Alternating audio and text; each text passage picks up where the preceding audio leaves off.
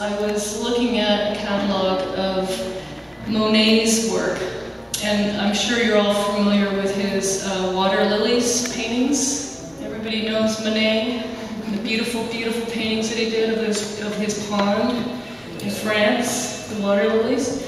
So I was at the MoMA in New York, and I spent the afternoon just looking at this one painting of the water lily pond. And I was so entranced by it that I bought the catalog. And when I opened the catalog, there was a picture of Monet in his studio when he was actually working on the canvases, because there are multiple canvases. He did a whole series of these paintings. And this one picture of him in the studio was him standing there in a suit, a beautiful wool suit, smoking a cigar. And behind him there were these 4 large panels that had the water lilies on them. And I thought, that's what I have to do. Because what he was interested in was trying to create an immersive experience for the viewer. And at the time that he was doing this, that was a radical concept, because typically the way we experience paintings is in very manageable frame sizes, and they're usually mounted on the walls, similar to these photographs here. But what he wanted to do was to make oversized canvases that created a landscape or a horizontal frame that was larger than your eye could possibly see at any one time, so that it would be, if you were standing in front of his work, it would be your body here and the paintings would be surrounding you. So I was interested in this concept of trying to bring the viewer into this two-dimensional pictorial space, which is really something that we're all trying to achieve all the time with screens and with photographic images, with anything that's in a frame. We're trying to give you a window into the world, a window into this three-dimensional world. But we're always constrained with our two-dimensional tools. So I was interested in that kind of paradox. Because we are three-dimensional beings. We embody space. And so I thought to myself, how can I use the language of sculpture to work in a two-dimensional format? So that's why for me these 4 screens have to sit on the floor. They have to take up space. They're asserting themselves as these objects in the room that the image is sitting on. They're not trying to pretend to be a window. They're just saying, we're here and we are actually a screen. And so what's playing out on the surface of the screen, for me, again, is another paradoxical image, which is a black and white photograph that gives you a classic Renaissance two-point perspective. And on top of that is a three-dimensional rendering of these geometrical forms that we all read as 3D CGI graphics. So in our contemporary world today, we're constantly encountering screens that conflate the real or the illusion of a photographic image with an augmented type of image. It could be CGI, it could be a folder, it could be an icon. When you open a computer, you're constantly looking at a screen that has multiple images of different things sitting on that same surface.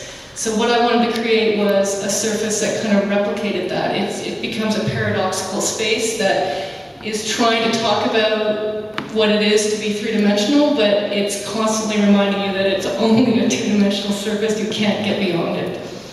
So that's what's going on there. And so it's really about perception and the tools that we use to try to mimic reality. And then over here, in a funny kind of way, I wanted to talk about how our brains make sense of the world and how we see with our eyes. So what you're faced with here are 2 images that are slightly offset from one another. So the left image is supposed to be what your left eye would see, and the right image is what your right eye would see. And the piece here is called fixed position, meaning that when we look out in the world with a binocular view, our bodies are in a singular space, but our eyes are seeing the world through 2 cameras. That's how we see. But we never see that because our brains take over and bring those 2 pictures together and give us a three-dimensional access to the world, right? So our eyes are like cameras, which is what's happening over here. We have a camera pictorial pictorial representation of space, but we're constantly asked to represent it on a two-dimensional surface. And over here, we have three-dimensional space that is being picked up by two cameras, and then it's being brought together by our brains to give us a three-dimensional access to the world. I don't know if that makes sense, but there's a paradox that goes on between how we encounter the world, how we encounter an embodied experience, and then this complete interesting problem that we have, and how do we represent the world that we experience with two-dimensional tools. And I think if I was a painter, I would say, well, duh, yeah, we've been doing that for a long time. The cavemen putting stuff on the walls, they're always trying to translate experience, and that's what people who do paintings, they're just used to that. But for me as a sculptor, and I think Eleanor and I, we both have been doing sculpture for a while, I've never had to worry about those problems before because I'm always making objects. And objects are really tangible things that you can hold, and they're always in the round, they're three-dimensional. So for me, working this way, this is the first time I've ever done two-dimensional work, but it's really my way of trying to talk about sculpture using a two-dimensional language, basically. One thing I should tell you, it's not a video. That's really important to me. This is actually unfolding for you in real time. It's being generated by a computer. So everything that you see right now is actually numbers that are being crunched. All the colors that you see, all of the movement, the changes in the spatial relationships, all of that is happening for you in real time. So every time the piece starts, it renders slightly differently than the time before. So that's it. Thank you. They're described mathematically. We see them as forms, but they have mathematical properties.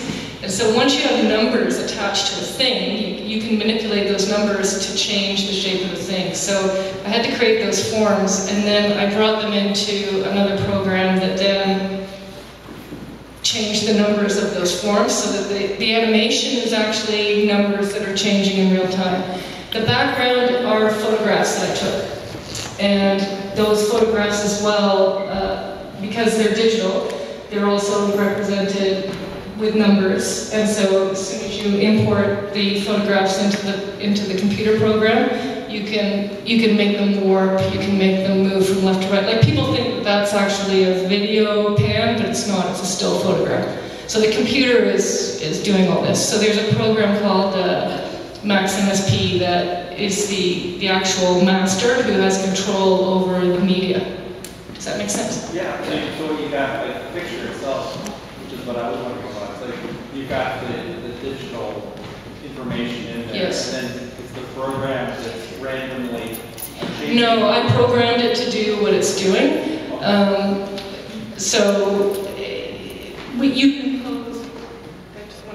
You can impose different things onto the object. So you could say gravity is one, color is another. You can set all of these different parameters. And once you've decided what your parameters are, then you just say, for me, I did it as a time thing. So I said, at X time, do this. At X time, do that. So that's how I did it. I worked with 2 other people as well, so I didn't do all the programming. I did part of the programming, and then I had help with other parts of it. Yeah, it was